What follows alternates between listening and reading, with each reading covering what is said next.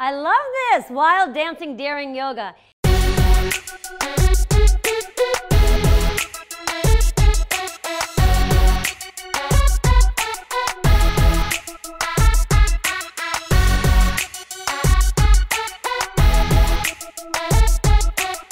I'm Dana Trixie Flynn, yogi and den mother of Laughing Lotus Yoga Center in New York City and Brooklyn and San Francisco, and co-founder of Lotus Flow.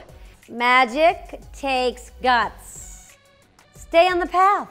That's the transformation you have to stay. Sometimes you try things, you don't get the response you want. You have to have faith in the teacher, faith in the student inside of you, faith in the teachings, faith in the process. Keep the faith. Magic takes guts. Magic for me is the community. Magic for me is that I forget that I have a beautiful life, but when I'm around other beings, when we're around each other, we're so taken care of. Magic means that with repetition, another name for magic is repetition, that by repeating something over and over again, you connect in this beautiful way and experience great love. And I love to move. I've always loved to move. I've always felt the movement like I'm being stretched in new ways, that there's an excitement and a passion, and I want to express it through the body.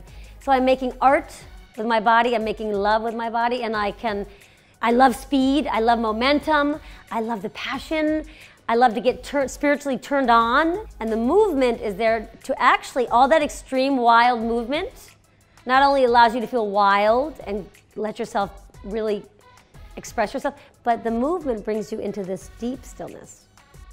You need both.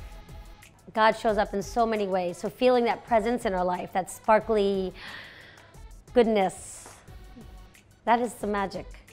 That's why even when I am teaching, I call each other lovers. I'm like, hey lovers, lift your arms, hey lovers, because we're all lovers. We're lovers. We fall in love every day.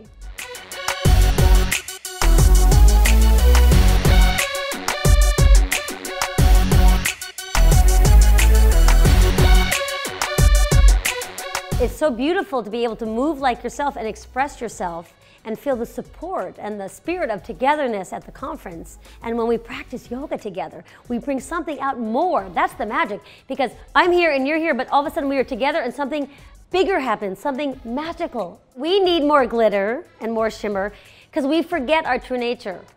So we have to lean in toward the light. And so we have glitter inside of us, but we are not knowing this. So sometimes the outer glitter, sometimes the colorful leggings, or believing in unicorns is believing that everything is possible, right?